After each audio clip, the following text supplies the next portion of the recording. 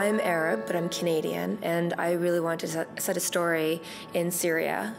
but have it be about a very personal story with the backdrop of Syrian politics and the story taking place in Damascus. And so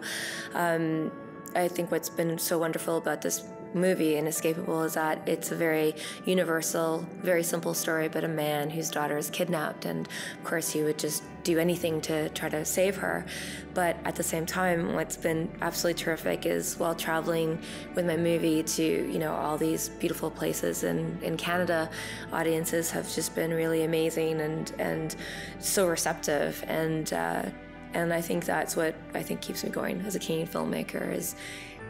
talking to my audiences in Hamilton and Barrie and Waterloo and Vancouver and Edmonton, and everybody having very similar reactions of love. And so I'm very full of gratitude for that as a filmmaker.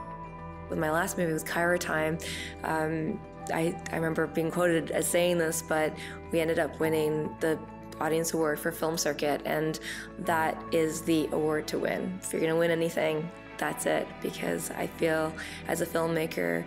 I'm always desperately trying to bring these stories to my Canadian audiences, and Film Circuit is there to really back me and support me, and so I'm very thankful for that.